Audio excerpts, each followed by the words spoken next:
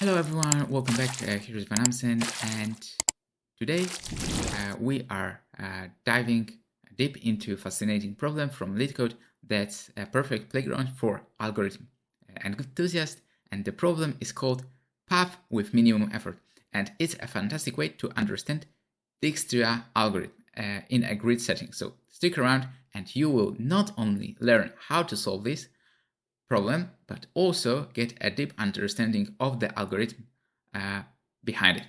And guess what? We are going to implement it live in Python, but for those who want to see solution in other languages, don't worry, I got you covered, so check the link in the description below.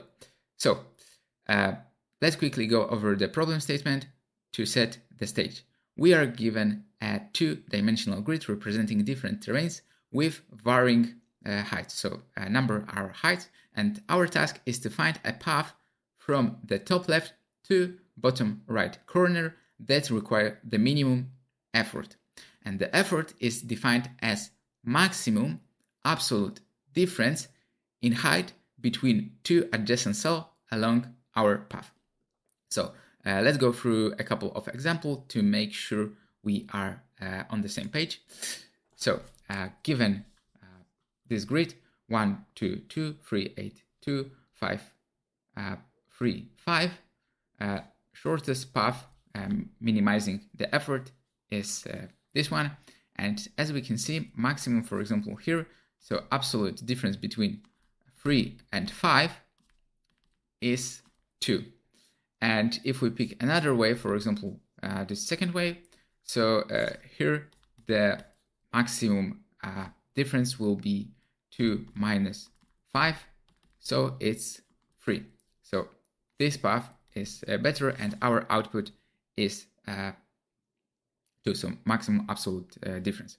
So now we understand the problem, and do you see the pattern? Each cell's neighbor are essentially in determining the path, and that's why we use a Dijkstra algorithm, which is fantastic at this kind of thing.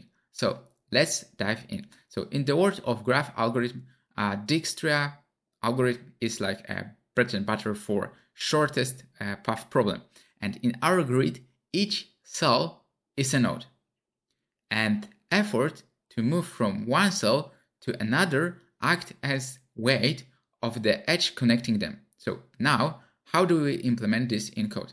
So let's find out. So we will try to implement it in Python, but yeah, as mentioned previously, Go, Rust, C++ implementation will be provided. So first thing we need is a priority queue to keep track of cells sorted by their effort. And we also need a distance matrix to store the minimum effort for each cell. And the effort for the starting cell is 0. And for all other cells, we set it to infinity initially. Okay, so let's start our implementation.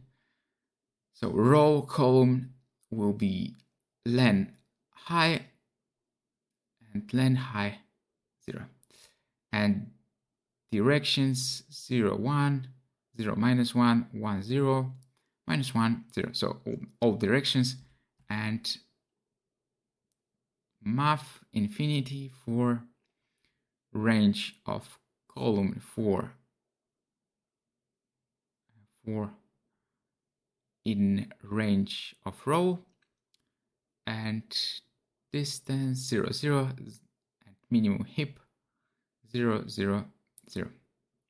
Okay, so now let's write a while loop for Dijkstra. So while minimum heap effort x, y, heap pop, minimum heap, and this is where the magic will happen. So we enter a while loop, and in each iteration we pop the cell with smallest effort from priority queue, and then we explore its neighbor. And if we find a path to a neighbor that require less effort, than what's already stored, we update it. So if x row minus 1 and y equal col minus 1, return effort,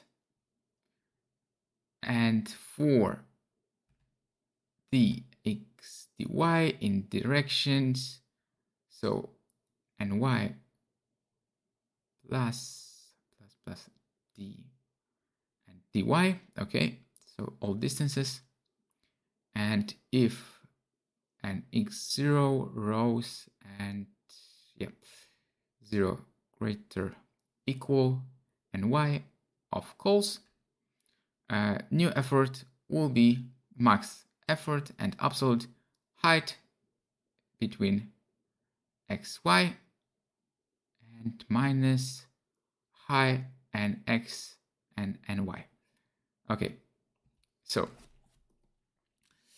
and so one of the beautiful aspect of Dijkstra algorithm is the early exit. So if during our while loop we reach the bottom right corner, we can just return the effort needed to get there, and we are done. So this is a perfect optimization, especially for large grids.